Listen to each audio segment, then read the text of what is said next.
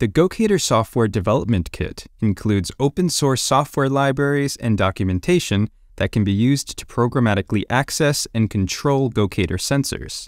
You can download the Gocator SDK from LMI3D.com or from within the Gocator web interface, which we will show here. Click the Manage page in the upper left corner of Gocator Classic. Then click on the Support tab. Next to Software Development Kit, click Download.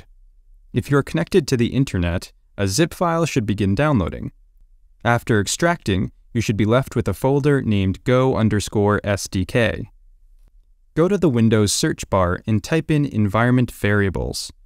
Select Edit the System Environment Variables. Now click Environment Variables.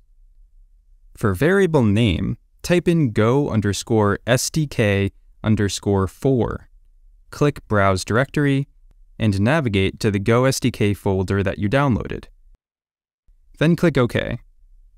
For this tutorial, we will be using Visual Studio 2022. Let's navigate to the sample projects included in the GoSDK folder. Click Open a Project or Solution. Choose GoSDK, Samples, C#, and then GoSDK Samples C#. Click Open. Click Install if prompted to download additional files.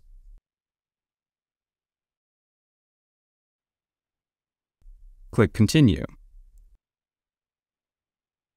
Double-click the Receive Measurement Sample project seen here in the Solution Explorer. The code should appear in your viewer. Make sure that the sensor IP address seen here matches the IP address of your sensor.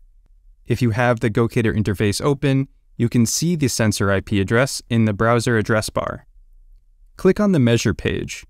For this walkthrough, we will add a random profile tool just to generate a sample output measurement. This will allow us to test if the Receive Measurement sample code is pulling output measurements from Gocator correctly. Here we can see that the X output value for this tool is around 10.